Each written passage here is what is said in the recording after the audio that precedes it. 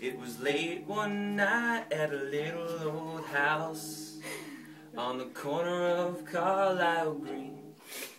There lived a boy who was pretty tall, and he can be sometimes real mean.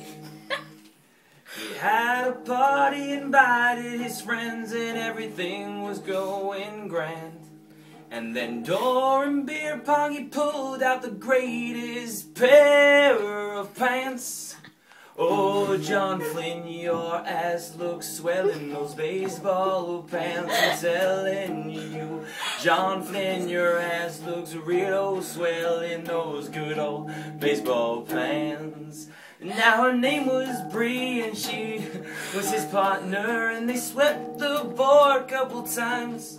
They were playing and laughing and singing and tongue kissing till the night was gone.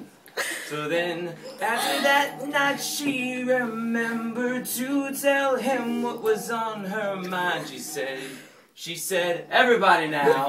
She said, John Flynn, your ass looks real swell in those baseball pants.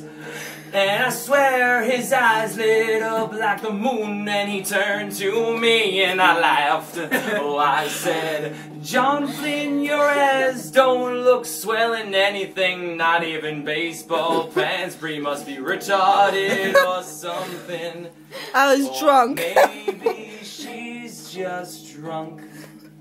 But all I know is John Flynn's ass looked swell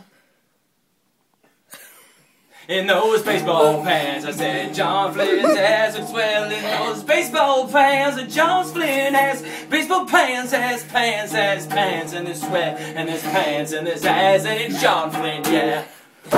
Ow.